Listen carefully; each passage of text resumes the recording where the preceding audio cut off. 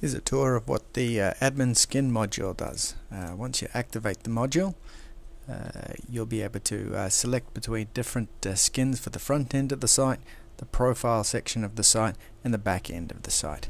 So it's been activated now, and now when we go into the skins menu, we're going to see set as active skin. You'll see this normally, but when you start going into the other skins, you'll be able to set as the active skin, set as the admin skin, and set as the profile active skin. This one is the back end, the front end. This one is the back end section where we are right now, and this one is the profile skin. So currently we're on the Sage section.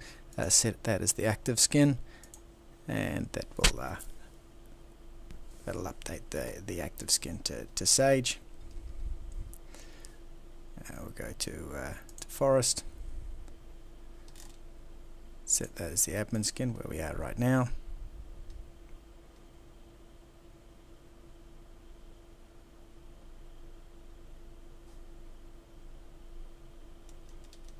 And we'll set Media Pro to the profile skin.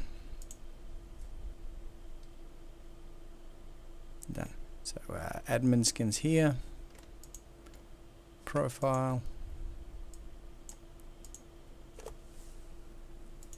and the front end.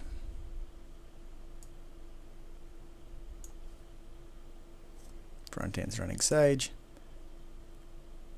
profile's running Media Pro, and back end's running Forest.